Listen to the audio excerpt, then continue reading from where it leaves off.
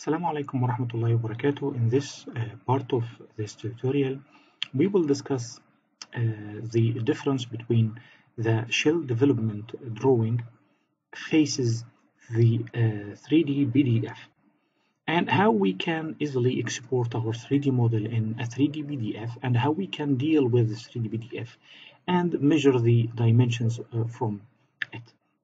Okay, here, as you can see, here that's the shell development for the shell blades, and here the development for the skirt.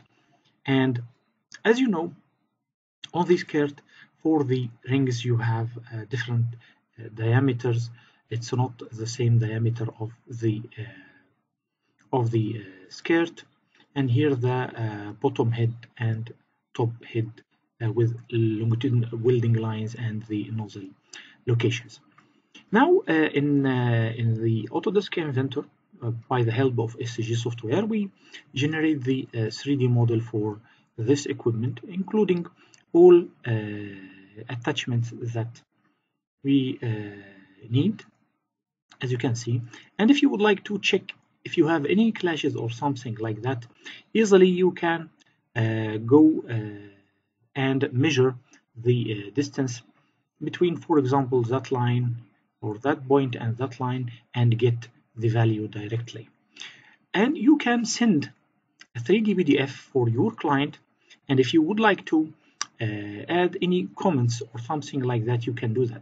Like here you have this rebed and this opening over this circumference welding line, so you would like to indicate that in your 3D PDF. How we can do that and how we can export and deal with the 3D PDF. In this tutorial, we will learn, inshallah, how to do that. Here from the 3D model, you will open the File tab, and from Export, you will select the 3D PDF. And from here, you can select the quality. The low quality is enough.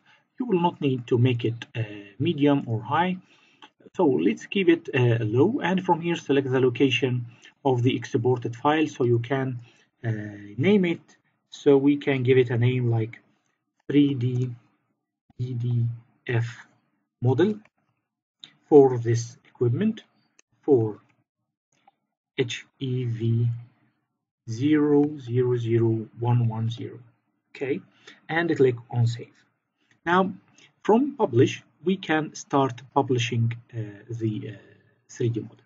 Before this step, we can do something important. Let's take this a copy from this and cancel right now, so we can make some views here from the representations. We have the default view. If you double click on it, and you can see here, so we need to remove all the UCS points, and let's make it not a perspective view. Select orthographic view, and let's keep that as a default view. Now let's add another view, like a top view, like that, and adjust the view to be from the top. So that's the top view. Let's add another view like back view. Okay, so that's the back view. Let's add another one as a bottom view.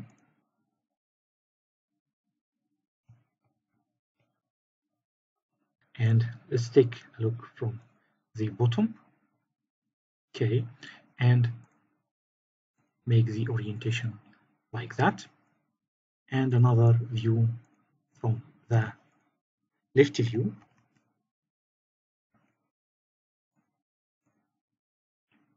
So let's take a look from the left. So that's the left view. Another view from the right view. And now I think we have the all views. Let's add one more one, which is the isometric view. Okay, and make it looks like that. And one for the David. And make this view is closed like that for the David.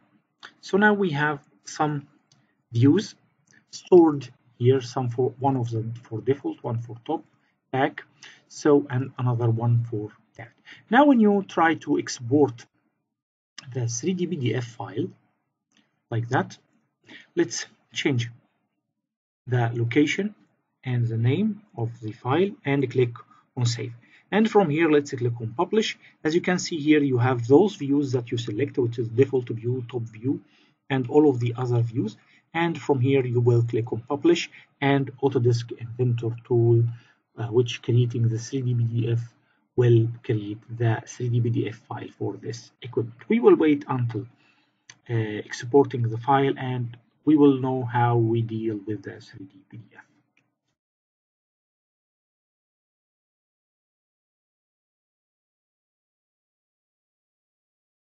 Okay, now we have the 3D PDF file after creating on SEG Software. By using the left button on the mouse and by drag and move, you can rotate the equipment like that. And by the ruler on the mouse, you can zoom in or zoom out like that. And if you click the right button and the left button of the mouse, that will give you the option for banning.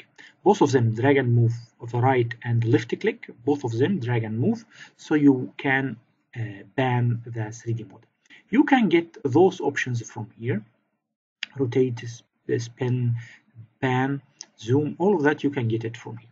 Okay, so here that's the default view, and from here down you can move between the views, like getting the David view. And if it's not appear from here, some graphic cards not give you the ability to select that, so you can select it from this drop-down list. So you can select it from that side if that bottom bar not appears, so you can select it from here, the left view or the David view, like that. And you can use some other tools like measurement tool. So if you would like to measure some dimensions, so let's make a band like that, as we discussed, making a band by double clicking on the right and left buttons on the mouse on the same time. So from here you can measure the distance. So if you would like to measure the distance from here to there, it's like that, 310. And you can see you will get a tool here, give you the ability, if you would like to measure a radius or an angle or perpendicular angle. Many options, you can find them here. And if you would like to add a 3D comment, you can add a 3D comment. Like if you have a clash or something like that, you can add a comment here like that, like near area. Okay, something like that. So by that way you can get a 3D comment for your client, so he can figure out what you would like to say, and actually he can measure everything from this view.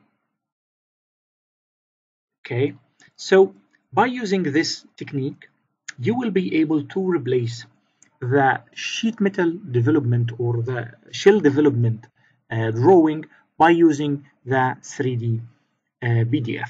I hope in this tutorial I give you a good indication about the 3D PDF comparing with the traditional way of getting the clashes by making the shell development drawing.